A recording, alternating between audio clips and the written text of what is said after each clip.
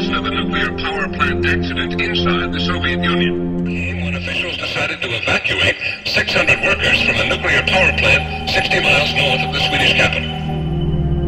Been a meltdown at the nuclear reactor in Chernobyl. What had occurred in a second reactor at the Chernobyl complex. Smoke and steam billowing from the damaged plant indicate that the fire continues to burn out of control inside.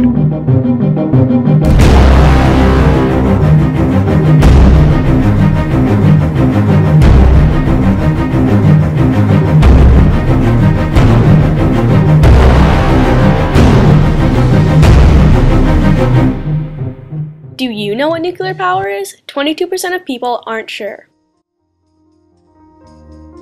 So it actually starts from the very beginning, which is mining of the uranium ore, which then has to go through a process of purifying and enriching that uranium to give it the necessary qualities to be used by a nuclear reactor, but also turns out to be the same process that goes into making nuclear bombs.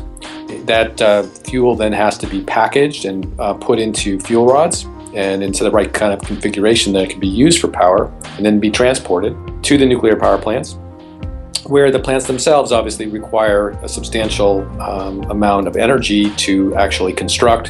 Fuel is then placed in the nuclear reactor, where it's used to boil water, and then it's radioactive waste. Then has to be handled and taken care of for upwards of hundreds of thousands of years.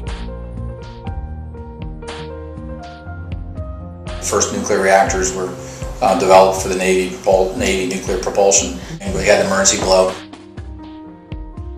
And we had fires, oxygen, bleed systems. We had one ignite. We had failures of temperature detectors. Temperature detectors are important. Would you live within a 1-mile radius of a nuclear power plant? No. No. No. No. No, I would not. No. I wouldn't choose to. No. No. Absolutely, positively, no way. Fukushima nuclear power plant before the 2011 earthquake and tsunami struck Japan. Afterwards, a nuclear meltdown.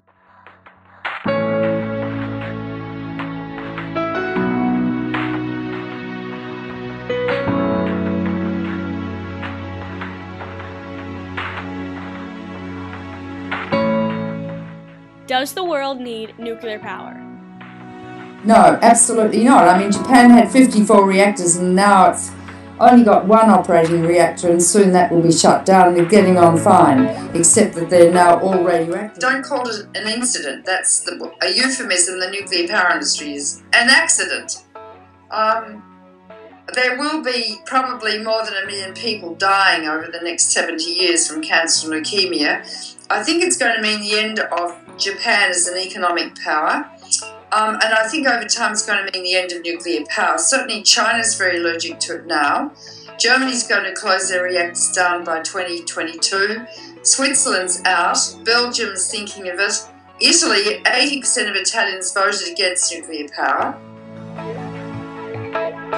And there's now new data from Germany and France to show children under the age of 5 years living less than 2 miles to 3 miles from a nuclear power plant have more than double the incidence of leukemia and a high incidence of solid cancers.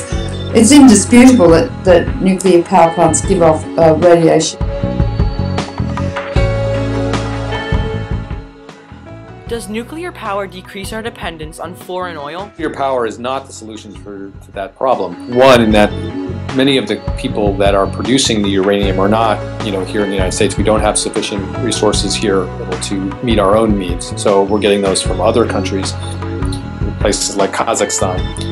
So it doesn't really help us in that sense. And on the other hand, is that if we're really looking at long-term independence, then any kind of non-renewable resource is potentially putting our national security at risk. Indian Point is unique. Unlike any other nuclear facility, 2 reactors operate here in the most densely populated area of the United States. The reactors are 43 miles from ground zero, and we now know the terrorists originally targeted nuclear power plants. More than 300,000 people live in the 10-mile radiological emergency evacuation zone. 17.5 miles marks the peak fatality zone. 20 million residents are within a 50-mile radius called the peak injury zone. 8% of all Americans live within 50 miles of Indian Point.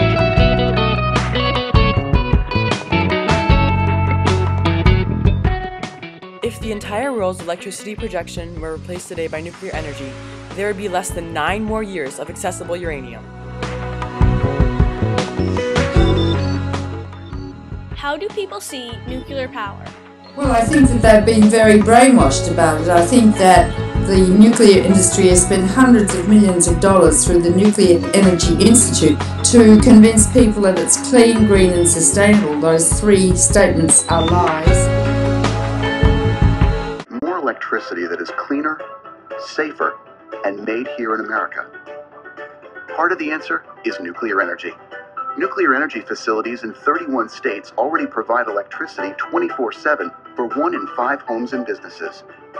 And nuclear energy is America's largest source of clean air electricity. The nuclear industry lies and lies and lies. Ads everywhere with beautiful children jumping into streams and, you know, the same sort of propaganda that is used to brainwash people on things that are really bad for them. If you mobilise your school, kids at your school, and start a huge movement of children across the United States, that could be extremely powerful. So renewable technologies can be a variety of things. They can be a source of revenue, a way to reduce energy costs, and provide a secure energy supply, but also to provide evidence of a commitment to sustainability for companies.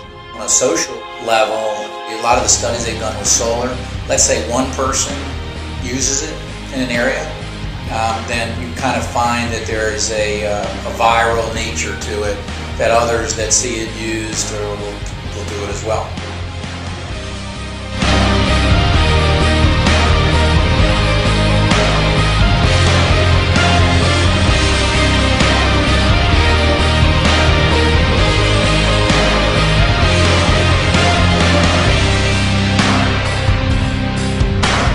Within 1 mile of a nuclear power plant.